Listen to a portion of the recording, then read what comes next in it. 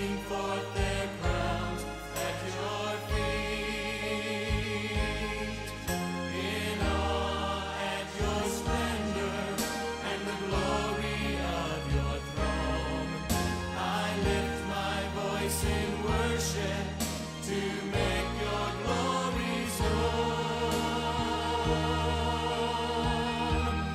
You are my King. You are my Lord.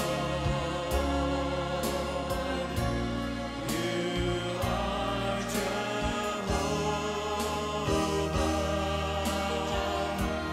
the living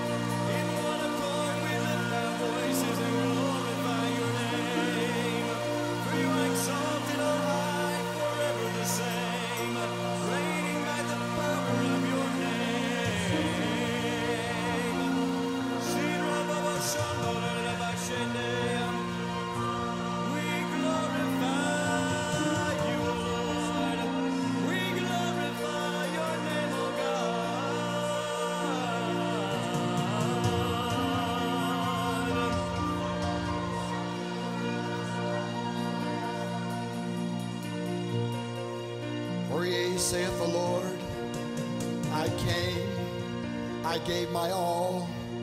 I came as a Lamb of God to be sacrificed for the sins of the world and to pay even the precious blood, my own last blood, for the redemption and for the purchase of my bride. Yea, I even suffered the pain and the agony. I went through it all for you, saith the Lord. And then I went and declared the victory, arose victorious over death, hell, and the grave, and ascended back to the Father. Then I came as a sweet, wooing Holy Spirit. I convicted of sin, yea, and I've caused people to be birthed by my Spirit into my kingdom, and I've wooed them and loved them, and I've worked now nigh unto 2,000 years with my church, and I've been sanctifying, purifying, and perfecting my church, and I've been working, yea, century after century, year after year. But there is a cry arising in my heart, saith the Lord. There's a stirring within my spirit, and there is a decree coming from the Father, saying, arise now, son, for it will not be long until you will be released from the throne, and you shall even enter into a new covenant relationship with your people and with earth and with my purpose, saith God. For now, no longer will you just be known as a suffering lamb. No longer will you just be known as a tender, loving spirit. But now, O Son of God, now, O Mighty One, O Savior, Jesus Christ can arise now as the mighty man of war and as the roaring lion from Judah. For the Lord God would say, I'm going to roar out of Zion, for my wrath and fury is about full in the world, and the sin of iniquity is about full in the world, and my church is reaching a maturity, and my people coming forth in my purpose and my plan, and they're demonstrating my type of man.